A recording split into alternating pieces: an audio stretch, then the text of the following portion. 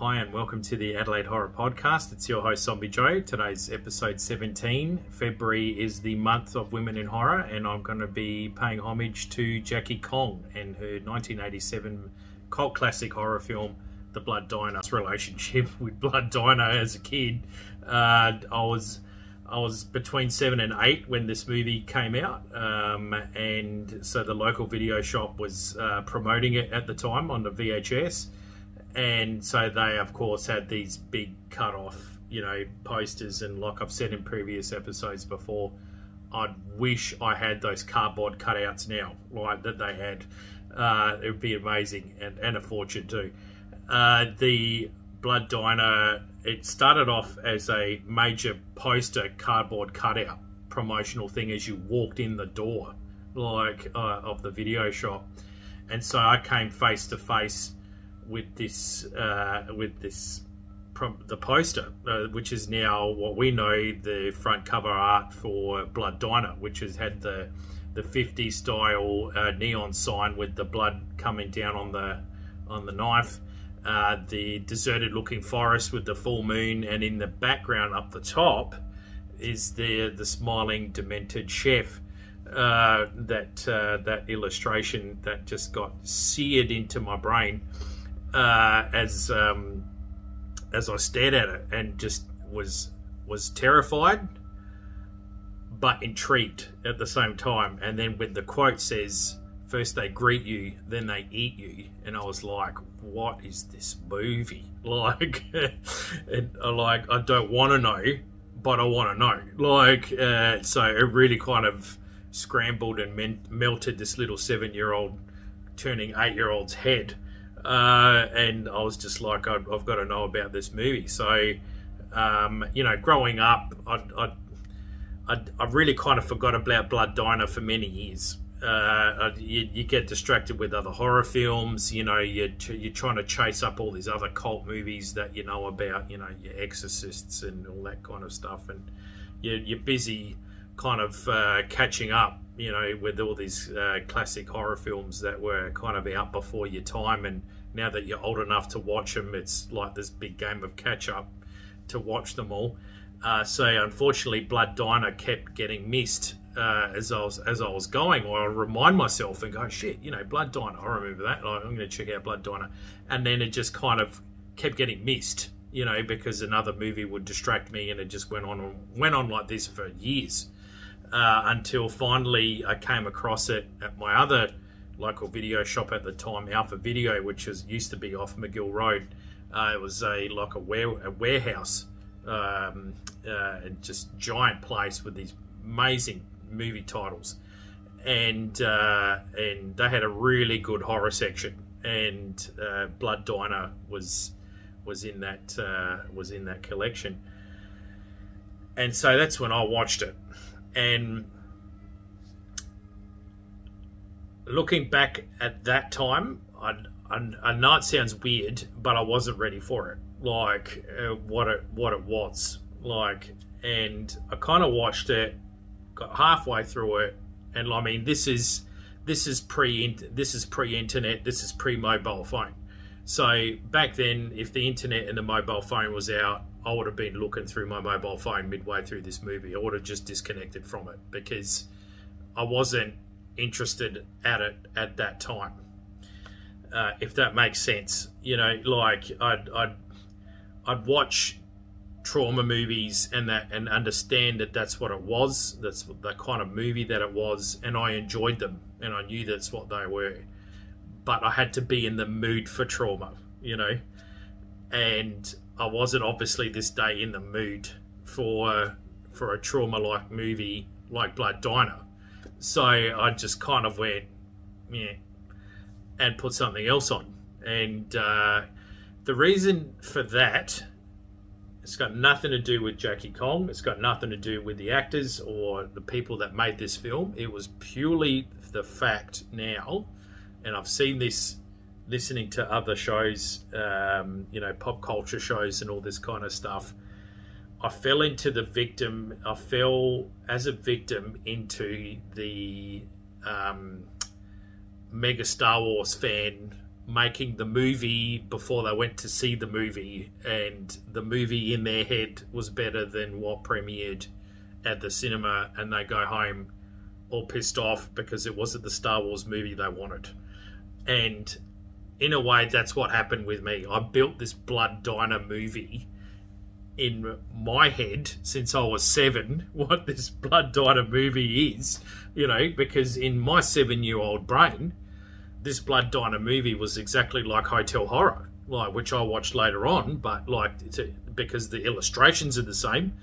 And I thought it was a remote diner out in the middle of nowhere where this chef on the front cover freaking manging on people, like, that went to eat there. Like, so I'm thinking, you know, this is what this movie is. And then I put it on and it's LA and it's these two guys and they're making veggie burgers and, you know, if it, I was just like, what is this like? And then it kind of hung in there for a bit, and then I was like, nah, this is too off the rails. So, like I said, that was just me personally at the time. I was just not in the mood for it, like, and didn't really get where it was coming at. So then once I got a few more horror movies under my belt, and then proceeded to go through the whole catalogue of trauma movies, then I started to kind of go, oh, okay, hang on a minute. This is what Blood Diner is supposed to be. Like, maybe if I look at it from a different point of view, and I'm now watching it again, ready, knowing what it is, I'll enjoy it a bit better. So, and then years went past. I didn't eventually end up getting to do that, like, up until recently, because I got to, last year I missed the the Women in Horror month because I started filming and writing for the Adelaide Horror Podcast at that point, and I already did a movie review, and I kind of missed the boat on uploading a movie for Women in Horror. So I said, okay, I'm going to do it next year. So next year came along, and I was like, right, I want to do an episode celebrating Women in Horror for the Women in Horror month. So I kind of sat down and thought about what I wanted to do this episode and who I was going to focus my attention on. And in doing so, at the same time, I got a package from overseas, and it was the In Search of Darkness 2 movie pack that came out with the posters and all that, and I'll show you that later. And so I sat down and started watching, you know, this the doco, and Jackie Kong popped up, and I went, that's it, you know, this is perfect, you know, this is who I wanted to talk about, because I always thought about it, but I kind of went, hang on a sec, like. So I went, cool. So I sent a message to Jackie, and on the Instagram and Facebook kind of posts and that kind of stuff, and kind of try to see if she was interested in doing an interview. In researching for the show, I found a lot of other stuff and a lot of other people that had interviewed Jackie Kong. And one of the best ones that I came up with, and I'll give you the link for it, it's an Austrian gentleman called Genzel, and he runs a podcast called Moving Pictures. And Moving Pictures did an interview with Jackie Kong, and it goes for about 70 minutes, and it's really good because he sets the interview up and then just lets go, and then Jackie does all the talking. You don't have the interview jumping in and butting in and interrupting. He's a really good host and interviewer, and I really enjoyed the show. And so listening to that, and as good as that was, I was able to really get a kind of a feel for and an understanding of who Jackie Kong is, the person, the director. And so like I said, I'll attach the link to that podcast for you to listen to. And so you can listen to more of his shows as well. So well done, Christian. It was really good. I was a big fan of that. And so I was able to get, like I said, an insight of who Jackie Kong was, and I said, yeah, I chose correctly. Like, you know, she's very an interesting, you know, choice for this month, and I really wanted to, hopefully, had the chance of interviewing her, because listening to a lot of other interviews and stuff like that, there was a couple of questions that I made that other people hadn't asked, and I wanted to kind of dive in a bit deeper about Blood Diner. A bit more, rather than asking the same group of questions. So hopefully that happens. If not, doesn't matter. It's really here or there for me. But I just thought, you know, Jackie needs the praise that she deserves for this. And yeah, the main reason why I picked Jackie Kong for this episode is because we're celebrating women in horror, and Jackie Kong, with her movie that was 30 years above its, you know, ahead of its time, kind of thing, with Blood Diner. The reason why I picked her was because you're looking at a woman that had to essentially bust 3 glass ceilings, like in Hollywood, in order to do her film, to have a film career, and that's Asian sexism and racism. Like, she's a young Asian woman coming forward with a horror film, and the execs and guys that are in production companies and other directors and are all white male, like, and instantly would get their back up at that idea, or, you know. So she talked about the struggle, you know, of doing that, and just being a bit of a hardhead, like, and having thick skin and saying, right, I'm going for this. And that's the other reason why I really admired Jackie and why I wanted to interview her, but also another reason why I wanted to talk about her on this episode is she had that real go-get-em attitude. And what I mean by that is she, in order to get people on the show, she just went out and got them. Like, didn't go, oh, I should or I shouldn't, or, you know, I don't know, maybe I should or shouldn't. And so she goes, right, okay, I've got this movie. This, I'm referring to The Being now. And I want Martin Landau in it. So she goes to Martin Landau's acting school and with her script, and he thought she was there for the acting class, and she goes, no, I'm not here for your acting class. I've got a script. I want you to be in my movie.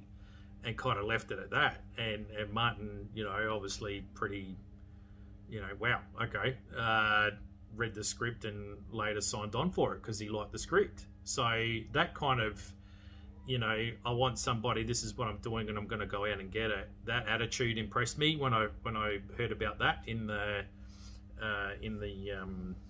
about her. And so the other thing that was kind of impressing me as well was just other little things when you hear, you know, interviews, or you heard her talking about stuff, or when you're reading stuff on IMDb, or you're, you know, researching through other sites. And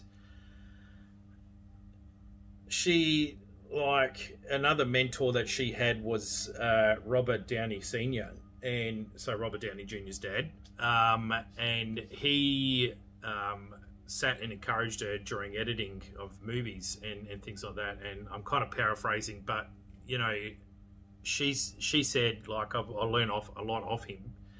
But how he directed her, I found impressive as well. At the time, good on him as well.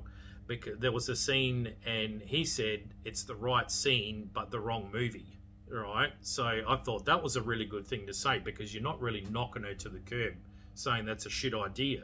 You're just kind of going, okay, maybe put it somewhere else. So, and that way it's getting her to think about what she's doing, but not belittling her.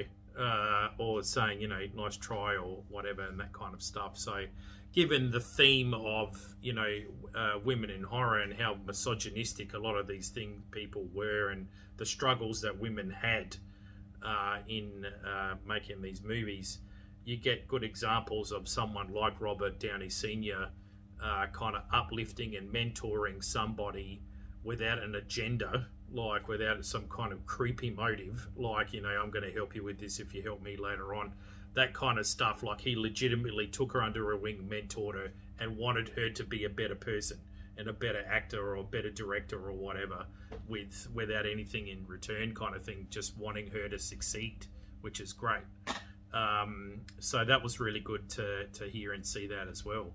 So, and then just when she was talking about her style of like making movies and things like that, you know, filming Blood Diner in 18 days, being really smart with how she shot this film. So she got all the actors and the stand-ins as well, and they rehearsed their role and their lines and all that months before the shooting. So then on the day of shooting, they just rocked up and did it, and that was it. Or what she would do was keep the film rolling. She would stand near the cinematographer nice and close, so she saw the actor really close, and the picture in the camera kind of thing, and what she was seeing, whether she liked it or not, and then was able to say, okay, change this lens or whatever. And in doing so, just said, okay, now try it again and do it this way, and just kept the film rolling. So then later in editing, she could chop and change and put in what she wanted, and that's how she did it without, you know, so that style was interesting. And she also said that one of the main things that she likes about the movie making process is the editing process of that's her favorite thing to do, where she puts the story together that way. So I thought that was interesting to hear as well. So that was cool. So yeah, just listening to, you know, this podcast and just reading countless articles and stuff on her talking about this movie, I really got a vibe that, you know, I really would have liked to work with her on something, or work for her. Like, she's got this natural kind of leadership quality that you'd like, and is very artistic and visionary, and I liked the premise of Blood Diner and what it was about, and I really wanted to kind of pick her brain where she got the plot from, the story, the shit arc, you know, all this kind of stuff, you know, all this kind of stuff, you know, and things like that. And that's why I picked Jackie for this thing. So if you're not familiar with Jackie Kong, and I've kind of, you know, tickled your fancy on who Jackie Kong is, like I said, I've attached the link to the Christians Moving Pictures podcast episode to listen to on that one. Also, in hunting around now as a kid, because I was kind of, you know, scared / obsessed with this Blood Diner show, and my parents and I would go to town on a Friday night to do late night shopping. There was a comic book in between the arcades, and I used to go in there, and they had Fangorias. So, you know, I'd buy a comic and then go through and read other books and comics in there, and I always used to gravitate towards a Fangoria at some stage. And I distinctly remember opening this Fangoria, and it was about Blood Diner was one of the articles. Now, and I googled it, and I found the issue that I was talking about, and even googling it and looking it up, I was like, wow, major nostalgia. I thought, I remember this. It had Pumpkinhead on it. I was like, what the fuck is that? Like, and you know, being a kid, not really knowing what Pumpkinhead was, what that was about. Later on, getting to watch the Pumpkinhead movies and loving them for what they are. Like, you know, initially being a kid, didn't really know who Pumpkinhead was, and so opening it up, I was able to flick through the pictures and look at, you know, the images of Blood Diner that came up, and again scared me but intrigued me more of what this movie is about. Like, you know, and then I saw Shatar for the first time, and I was like, what the fuck? Like, I was like, whoa. Like, It's really, like, more scared than intrigued. Like, I was like, yikes. Like, that's... Never had nightmares, or she never freaked me out or became nightmare fuel afterwards, but I just, I was just kind of, whoa, what the hell is that? Like, so then you fast forward to now, and I'm thinking to myself, how did Jackie create the Shatar? Like, where did this come from? And I kind of wanted to pick her brain about what inspired her to make the Shatar, and that kind of stuff. It was amazing. So, yeah, it's an interesting thing, because when you look at the movie and she's talking about, you got these two guys, their uncle is a serial killer, they've grown up to be inspired by him, so in turn become serial killers themselves. And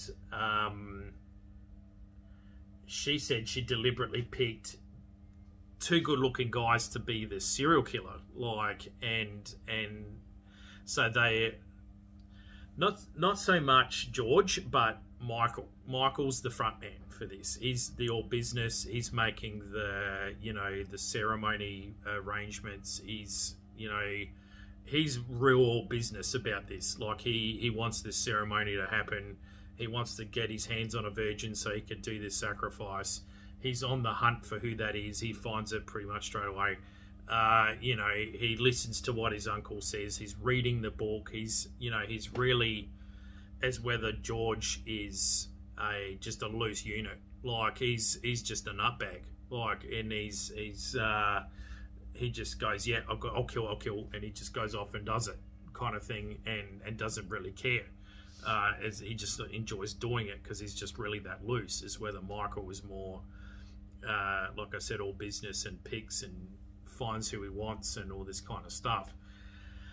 And so, and Michael is this good-looking guy, and so a lot of the girls, find it easier to talk to him and like it when they talk to him, and him when he talks to them. He's got the charisma and that kind of stuff. And so Jackie didn't want to create a serial killing group of people that are just terrifying and you could spot them a mile off, and if you saw them you'd cross the street. So we know many movies that the killer is just ugly and full on and scary, and you just wouldn't go near them at all. And then you got this charismatic guys, and everyone was saying, why are you making him charismatic? Why are you making them good looking? And they were kind of arguing with Jackie, like, why this was her choice. And I thought this was really odd, because I'm trying to think whether Ted Bundy was already caught at that point of time, because the common thing that you got from the people who survived Ted Bundy was that he was a charismatic, good-looking guy that everyone kind of got really caught up in. And that's why all these, he had these groupies in prison, like he's, Deborah Harry talks about getting into the car with Ted Bundy in New York, because even though she initially said no to his request of having a lift because the weather was bad, and then going, oh, okay, what the hell, why not? Because he was good looking. If he looked scary, there was no way he was getting in the van, getting into his Volkswagen, like that everyone come to have known now is Ted Bundy's Volkswagen. But Deborah Harry, went, okay, so, and this was pre-Blondie, so Deborah Harry could have been a victim of Ted Bundy, but she got the smarts on pretty quick and managed to get out. But that story came to mind when everyone was arguing with Jackie, why did you pick this good-looking, charismatic guy as a serial killer? Because that's just a crazy idea to do. And, well, unfortunately, that's the reality of how most of these guys are. Good-looking, charismatic, and able to get, there's some exceptions that are butt ugly, and they're just disgusting and ugly inside and out. But there's some charismatic serial killers that assisted them in order to be able to do these murders in the first place. So I thought that was funny that there was a bit of pushback. Jackie got a lot of pushback from a lot of people because she had her vision, and I think it's a lot to do with the fact that she was a young Asian woman, and that sucked, and that's how it was back in the day. But here we are, 2021, celebrating and encouraging women in horror, and it's starting to shift. The society and view of what a norm is starting to shift, and that's great. We've come a long way, and we've still got a long way to go, but we're making the headway and we're making the inroads, so that's great. I'd like my daughter to grow up watching horror films, and I'd say, hey, look at what Jackie Kong's done. Like if she goes, I want to be a director, I want to do movies, I want Dad, I'd say check out Jackie Kong. Perfect role model, really, for that. So yeah, cool. So anyway, I'm gonna start talking about Blood Diner the movie, and then yeah. So like I said, initially in the first initial views of this, and thinking that it was one movie and it turned out to be the other, and kind of a few, I'll call misfires of views, and that's why I was kind of slow to the kind of table when it came to Blood Diner, and then it kind of, the time was right kind of thing is the way I describe it, and yeah, so let's start talking about Blood Diner. This isn't, I'm not going to do any spoilers or anything like that. If you want to watch Blood Diner,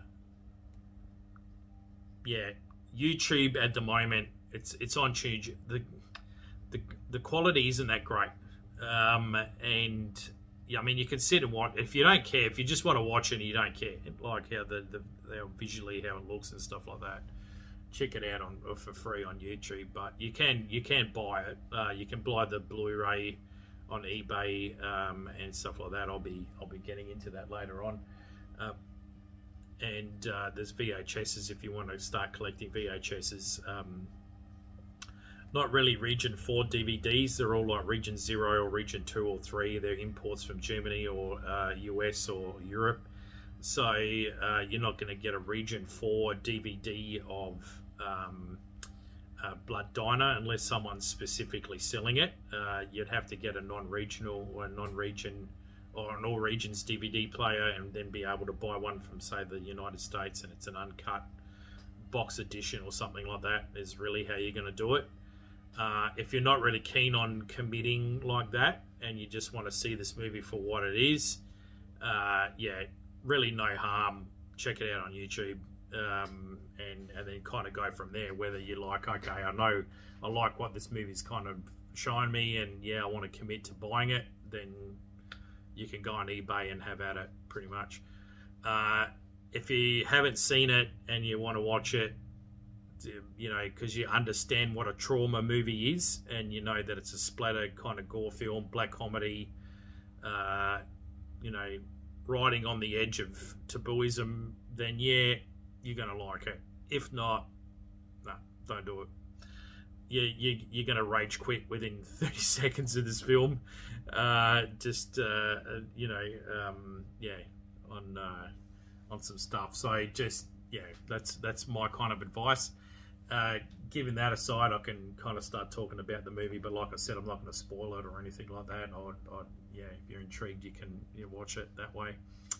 Cool. So Blood Diner opens up with the two boys playing in their front lounge room. It's a suburban LA street. The mum's kind of in the picture for a bit, walks around, then walks off, and is really kind of distant and cold with him. Where are you, little shits, kind of thing, and just kind of, oh, there you are. I'm going to the shop, blah blah blah. Walks out. No cuddle, kiss, love for mummy, love you guys. That you see in other movies, or that you do with your own kids yourself. Like when you leave. And then you hear like this 50s radio pronouncer, there's a killer loose and all that, and it turns out to be Uncle Ahmad, the boy's uncle, and the two boys are playing in the front room, and So young Michael has got a 50s Felix the Cat clock, you know, the eye with the eyelids that go like that, and he's watching it, kind of, you know, doing this eye thing, and he's kind of practicing hypnotism, like. And George, on the other hand, is making plasticine dishes, and they've got a toy dog Pomeranian on the couch. And so after you hear this news thing about, you know, this psycho killer, whatever, the camera's kind of panning it, and as it's doing so at the start, there's, you know, Crazy, the theme song is playing, so there's another 50s kind of connected song to the scenario. And Jackie does it in this scene. She also does it in the closing scene. There's another song called Let's Make Love, and it kind of matches the scenario of this thing, and then it's closed credits. So I thought that was clever, that opening credit there was a theme, and closing credit there's another theme, and the music and the song relates to what that is, which is great. So you're panning across the table, you see a Time Life magazine, and it's set the thing so that's 1961, so you get an idea of what year it is. There's a bit of a timestamp there, give you a clue of what's going on.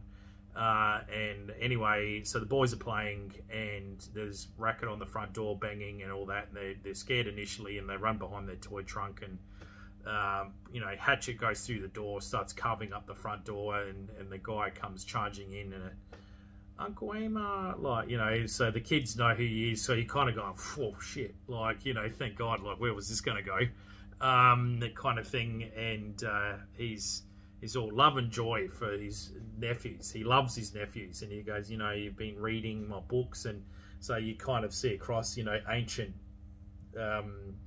civilization book, and it's obviously about the Shatar and all that kind of stuff. Oh, it's one of our favourite stories, you know. And then he gives them the two pendants that belongs to the to this ancient culture that worship Shatar. And so the boys are practicing. So you kind of, what I was going with this, right? And then he runs out the front. The uncle runs out the front because the cops are at the front. They said, you've got you surrounded, blah, blah, blah. So he decides suicide by cop. That's how he's doing it. So that's what happens there. Prior to this, though, and I looked at it and I went, okay, what's going on here? Little one is either Michael is telling George to bring the Pomeranian over because they're going to practice the ritual, and they're pretending that they're sacrificing the dog to Shatar, like, or they're literally gonna do it. Like, I couldn't quite work that bit out, like, and because it happens so fast, but you kind of get the premise of what's going on. And I was thinking, okay, shit, are they gonna kill the dog? Because that would tick the serial killer 101 box, you know, killing animals for practice kind of thing, and the dog is, you know, the real big animal up there to kill if you're a serial killer. So I was like, okay, where are they going with this one? And then, you know, crazy uncle rocks up, does his thing, goes out the front, death by, you know, suicide by cop kind of situation, and that's where it kind of ends. And I was kind of like, okay, they didn't kill the dog, but I was like, shit, is that what these boys were doing? Because George has made the meal, and he's there practicing, you know, Michael's practicing hypnotism, and then tells his brother, okay, bring the dog over. So I'm thinking, are they going to do it, or are they going to just pretend, you know, that they'll do? I wasn't quite sure with that. So interesting factoid too, the little Michael is played by Roxanne Syllabel, also Roxanne Osco, turns out to be Jackie Kong's daughter. I didn't know that, and just with reading the IMDb and doing research for the show, so I thought, cool, that's a bit of a cool factoid. Roxanne she pops up in all Jackie Kong movies, and then in 1998 popped up as one of her roles as a makeup artist in the movie Urban Legend in '98. So I thought, well, okay, I'm going to check out Urban Legends again and see if I can find her.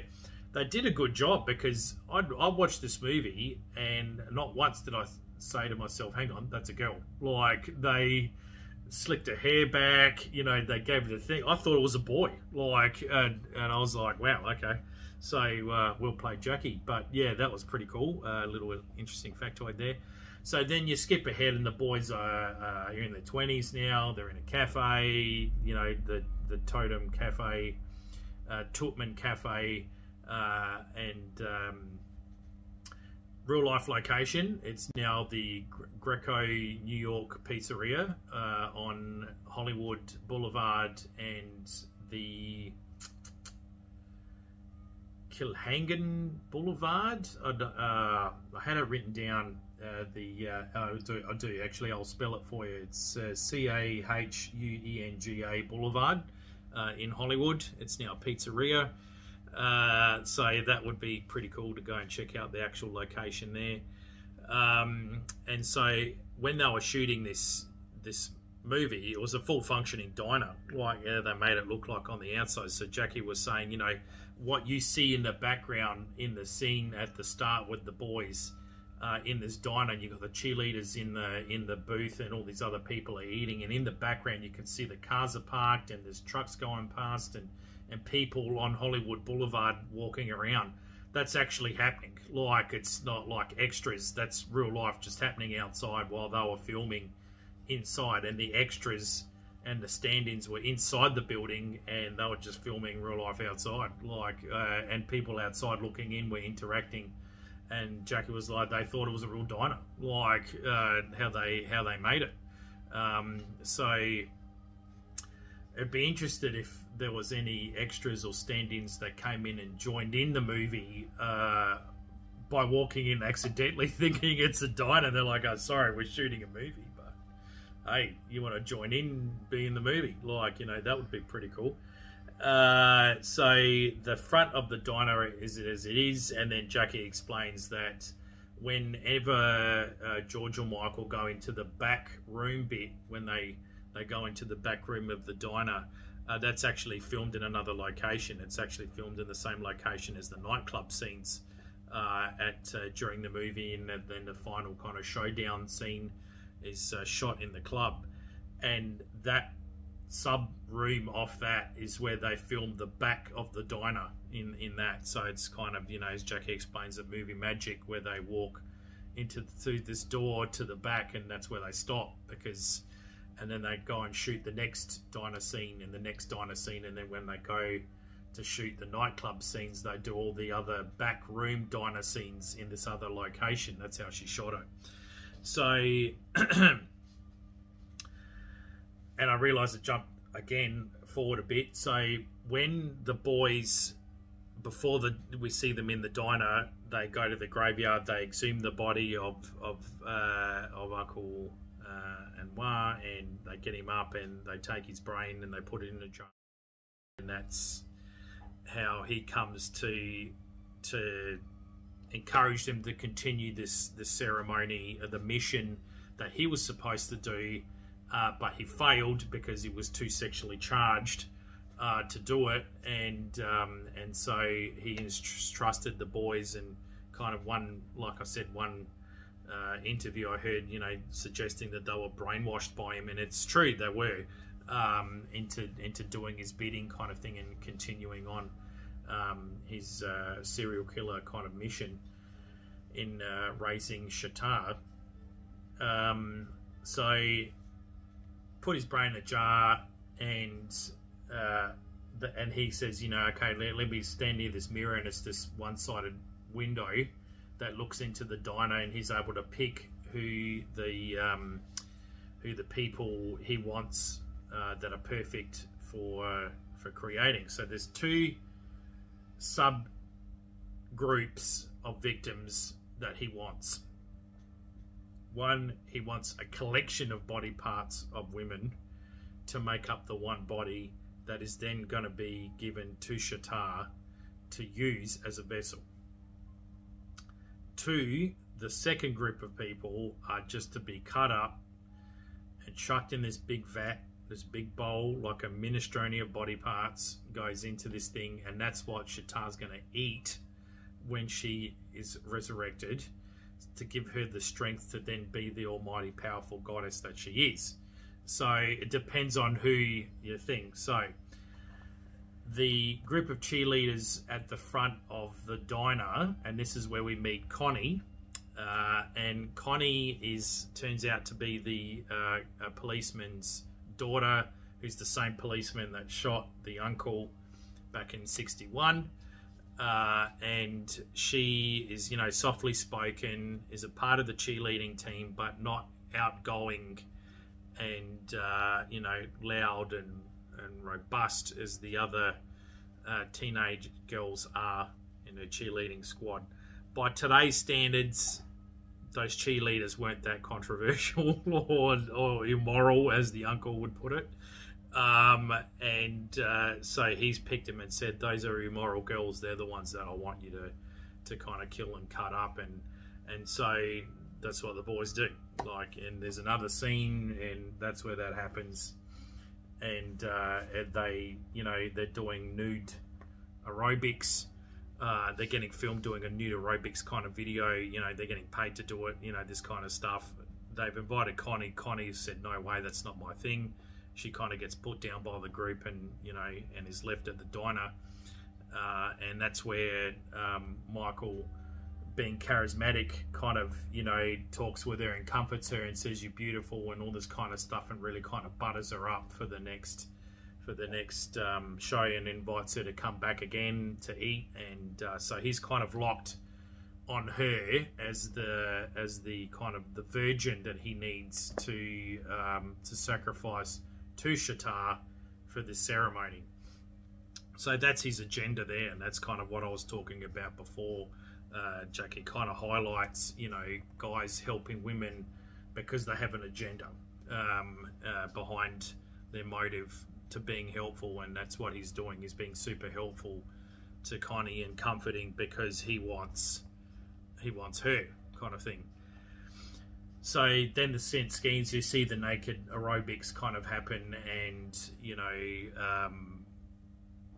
these guys go in, political masks on, machine gun the place, kill all the cheerleaders, and then you hear the distinct uncle voice, and sure enough, it's the boys, and they've pulled their masks up, and they're cutting up the body with cordless cutters and stuff like that, and so they're the body parts to get sewn together to make Shatar the body vessel for the Shatar. And so for me, reviewing it, because I'm not American, I don't get the whole this was a political statement at Reagan thing. I'm not going to attempt to understand it or pretend that I do understand it, but it was a political statement at the time, and I'll just leave it at that. So Michael is wearing a Ronald Reagan mask when he machine guns all the girls and stuff. So yeah, I'll leave it at that. I won't dive into something that I don't understand. So, but I do know it was a political statement. So that happens, then we get introduced to the cops, because then the cops go to investigate it, and you just kind of, they investigate the murder of the security guy at the graveyard that got killed trying to prevent the boys from exhuming the body of their uncle, and then they're now on the case of this, person that's just shot up, this film studio with all these naked cheerleaders in it, and has just left body parts behind. And so we kind of get introduced to these cops, and then we get introduced to Sheba Jackson, who's the female cop that gets assigned to the detective, and she's an interesting character because, and this is the other question I wanted to pitch to Jackie. What was she kind of the symbolism of the misogyny that she would have got because this woman is a minority? Like, she's a young African-American detective trying to tell these guys, you know, this is what's happening here, we need to go and investigate it over here. And they're going, nah, you're a woman, you don't know what you're talking about, pretty much, through this thing. Like, and it's blatant as. And I thought, okay, this is kind of, I don't know if it was done on purpose or it was, you know, yeah, this is, you know, another kind of hint, like this is what it's like for us kind of thing, or it's Jackie reflecting this is what it's like, and the cops are representing Hollywood and producers, and she's coming in as a minority trying to pitch something, and everyone's just knocking her back because either her age, her race, or her sex, being a female, you know, or all three, you know. So that's kind of the vibe I was getting off these detectives when they were treating this character like shit, because she was the only one really with the brain trying to piece things together and doing the hard yards, and the other detective was this pretty boy dumbass. Like, he's like, you know, yeah. So that's kind of how I felt about the cops and why they were always, you know, these brothers were as a step ahead of these guys, and you could tell the frustration and the annoyance of Shira Jackson, because she's getting close and her partner's cock blocking her essentially every time, because, you know, you can't stand the fact that, you know, she's got a better idea than him or is doing well, or, you know. So anyway, in between the end ceremony scene and in between is the kills. So you've got this kind of montage of different scenes where, you know, Michael's killing someone that he's picked up at the nightclub. George is killing someone that he's picked up at the nightclub. And then, you know, he goes out to do some more murders, and you've got this comic relief scene where he runs over a particularly large biker, and it just doesn't stop there. It just seems to keep going, and it's quite funny because this scene, if it was redone again, as I was saying, would be funnier if you had Jim Carrey doing it. Because when I was watching it, I kind of started to laugh, because I was just like, oh my god, this guy's mannerisms. He's like holding the steering wheel. He's got this crazy 50s music. He's running this guy over, and he's like this, and he's all like he's delighted that he's doing it, like, you know. And he kind of runs over, and he looks in the review to see him, and the dude stands up, and you're just like, what? So he runs over him again, and he's like, as he's shaking around. He's over, you know, the physical comedy is like really over the top in this scene. And he does it again, and he looks up, and the guy stands up, and you're like, what the fuck's going on? So this goes on for a couple of minutes, and, you know, it's quite funny. Like, it is quite funny, the dark humor and the physical comedy, because no one's talking. In this scene, it's all physical. Even the guy getting injured, it's physically funny, like, you know, what he's doing. And then, you know, eventually he gets killed, and then, you know, kind of George moves on, takes his body, and then, you know, goes on to this next site. And the next site is this couple that were in the diner before, and they're kind of, you know, making out and about to have sex on in what looks like a cave kind of thing, like at the beginning of a cave. And anyway, so, and then George turns up with his axe, and, you know, so this big, strong, muscular guy that was pinning this girl down to have sex is just fallen to pieces. You know, like, he's trying to beat him up and not successful because George is a wrestler. Like, and so this scene kind of caught me by surprise. And then I thought, I know what Jackie's doing here, and I liked it. I thought it was good. So basically, every 70s and 80s slasher movie coming into this blood diner. The girl's naked. She's about to have sex. She's already had sex or whatever. So now she has to die by the rule book of this horror stuff. So in order to do this, she goes. She's initially terrified. Like she's like, you know, upset, emotional. She's trying to fight him off. She's, you know, pushing back and whatever. And then literally the flip of a coin, right? She just turns around and just kung fu's the shit out of him. And it's just like he tries to hit her and she blocks it. Like, and it's just this kung fu bit and she's just serving him back his ass. And then, like, you know, grabs his member and just twists it. I'm thinking, mate, you don't get up from that. Like, and you know, I was kind of like, I know what's going on here. Like, you know, she's chucking in a bit of a, you know, nah, the girls are fighting back kind of thing on this, and I'm not going to be a stereotypical kind of the nude female victim, like, because she's had sex. And so she fights back, and the guy that, you know, that was, you know, all big and boisterous before, nowhere to be seen. He's a bubbling mess, like I said. And then, you know, so George gets attacked, and then, you know, the girl manages to escape briefly and then dies for another reason, like, altogether, like, but not at the hands of the killer after she's had sex. So that, I think it was and this is my view, but this was kind of, I think, what you know, Jackie was trying to throw the institution on its head, like, of how society was seeing it, and like the girls were fighting back kind of thing for a moment. If anything, for a moment they were fighting back rather than just being, you know, straight out victims. And there's some other females in this movie that are just straight up victims. They don't even get to fight back at all. Like, they just get picked off. So it's yeah, I kind of picked up what Jackie was doing there, and I hope I interpreted that correct, but like, that's what I liked about it, and I thought it was cool.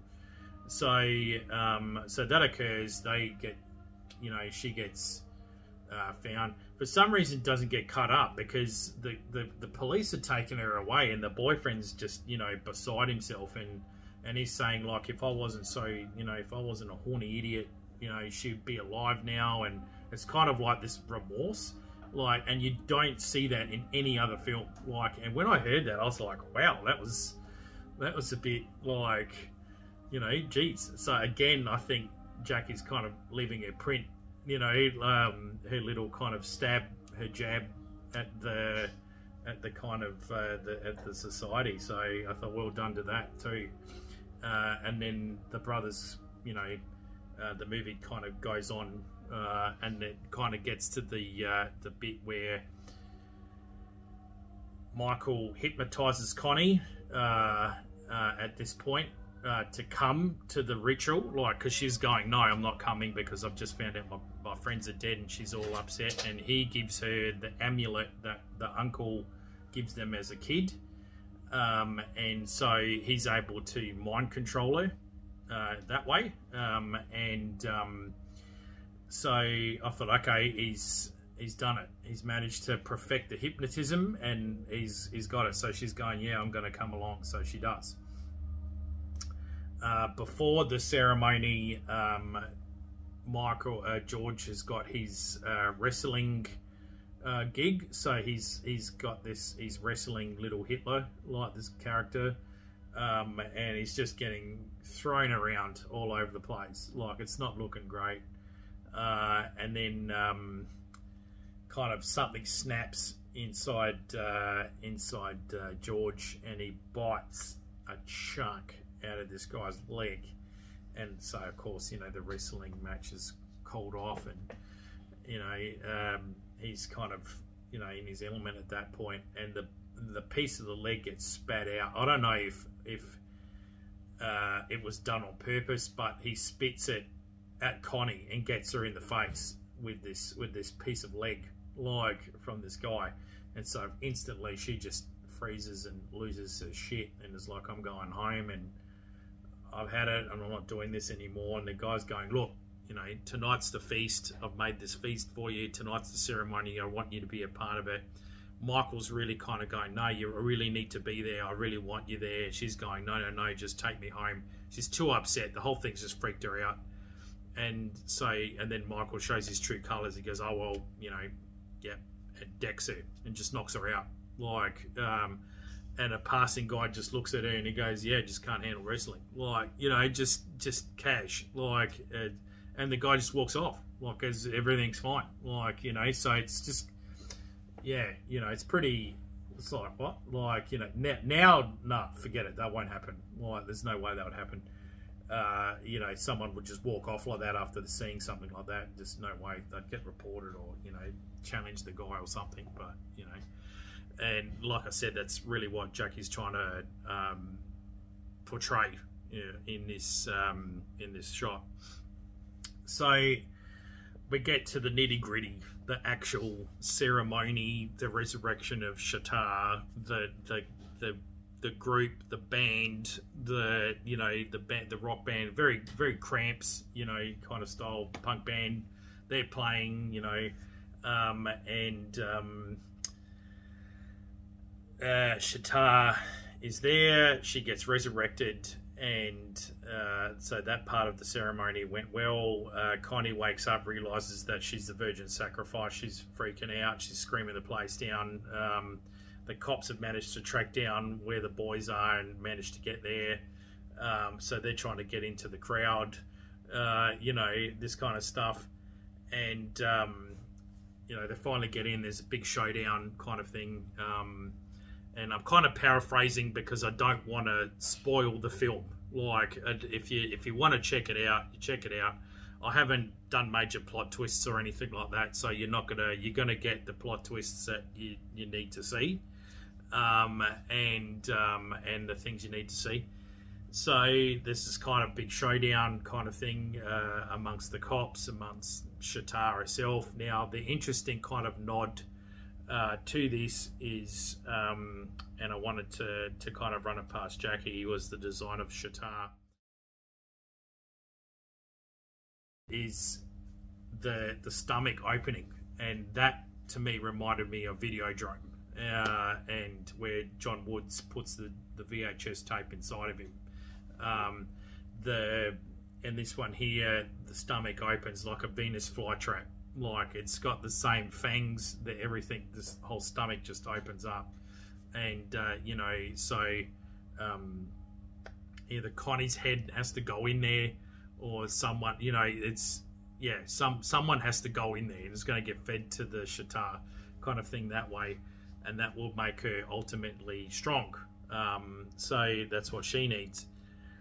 And in the meantime, what's happening is that everyone that's at this club, like Michael and George, have gone around and given them mushrooms and all this kind of stuff, and that makes them trip out and turns them into a zombie, and then they kind of go green, and they start eating the big bowl of blood, the minestrone of body parts, kind of in this big bowl. So they all start hacking into it, and then there's a cut scene. You see the crowd's getting bigger and bigger, with all the zombies are getting bigger and bigger, and people are starting to turn more and more, and then they start eating each other, and like you know, it's on for young and old kind of thing. And it's real chaotic too, because you're trying to see what's going on. You're trying to follow the characters, and it's just a lot going on in one scene, you know.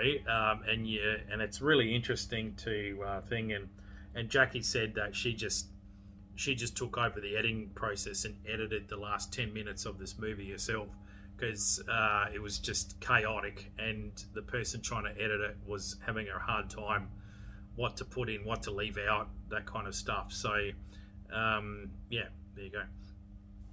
And yeah, so the guys, the cops managed to get in, you know, and of course it's, you know, Shira Jackson just pretty much taken over and arresting, going in to arrest these guys and taking them on, and they're attacking her, and she's fighting back, and kind of, and that ensue, that happens, and so, and then the movie ends, it ends with a certain particular scene, and that's the end of that. Like, and then you get the credits. Like, so that's really the Blood Diner. So I give it 7 out of 10. I like the story plot, the kind of where they were going with it. I liked it.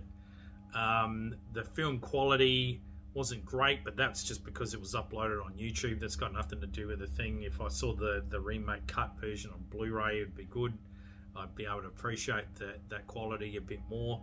But I understood what the film premise was. I was kind of looking at it in a more deeper, critical eye this time, and so I kind of got what Jackie was trying to put out there for this, and like I said, that's the reason why I picked her for female women in horror for the Women in Horror Month episode. So yeah, definitely go in and check it out. I started to watch The Being halfway through. The other thing that's impressive about The Being as well is that she actually created the monster. Jackie came up with the concept of this creature attacking a town and stuff, and that was an environmental kind of social commentary at the time as well. So that was another kind of statement by Jackie in her movie, which I thought was cool. So I'll continue watching that one. Yeah, so for me, like I said, I'll give Blood Diner 7 out of 10. I enjoyed it for what it is. It's basically a Troma-esque, gory exploitation splatter movie. If you don't like that style of film, don't watch it.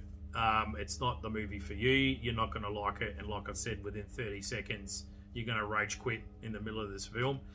If you go in there with your mind blank, big ass bucket of popcorn, you want to turn off, you want to see some crazy shit, some gory stuff, the taboo stuff doesn't really mind. You know, you're a fan of trauma, kind of. You can watch a trauma movie at night. It doesn't bother you whatsoever. You're gonna really enjoy Blood Diner. So I'd highly recommend that. Yeah, cool. So with the and I was kind of thinking, I missed talking about it before. The illustration was done by Stephen Blinken's stuff. And it sounds like Blinken stuff, and I'm trying not to stand it. Blurkin stuff.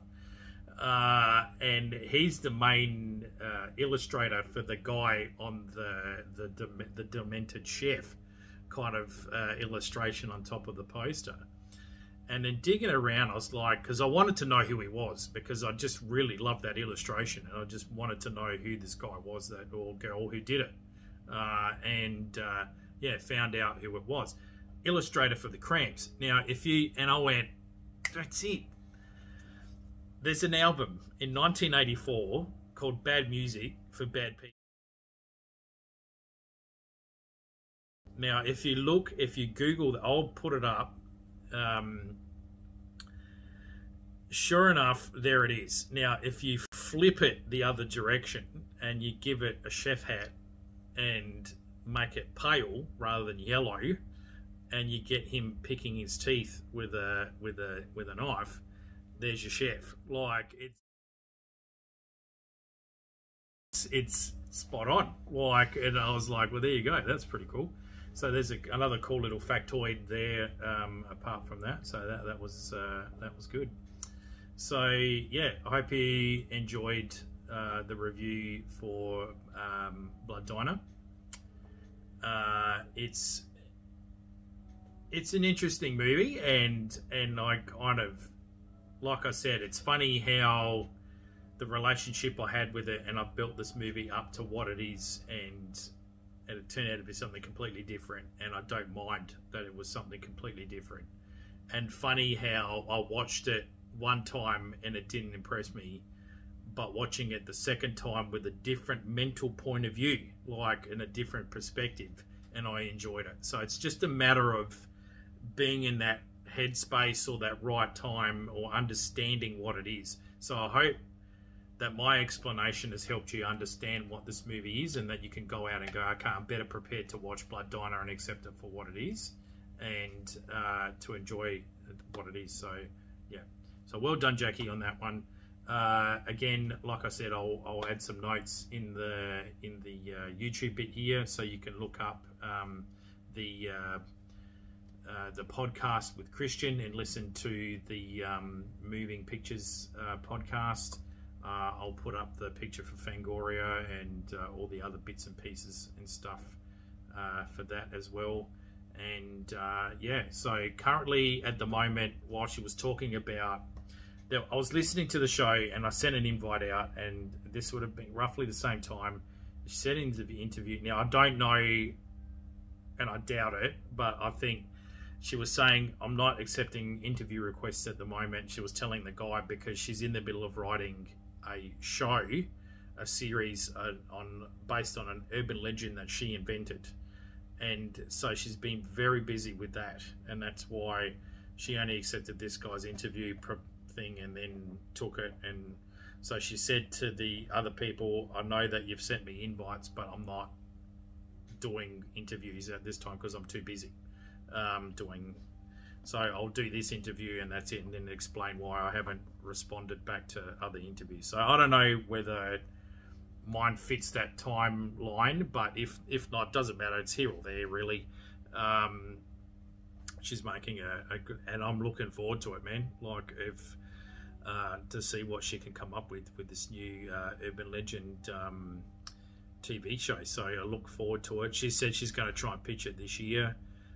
Given the current situation in the US, I hope it does turn out to be the case, but we'll see how we go. So I don't know, watch this space. Next couple of years we'll be looking at another Jackie Chan, geez Louise, another Jackie Kong movie, TV show.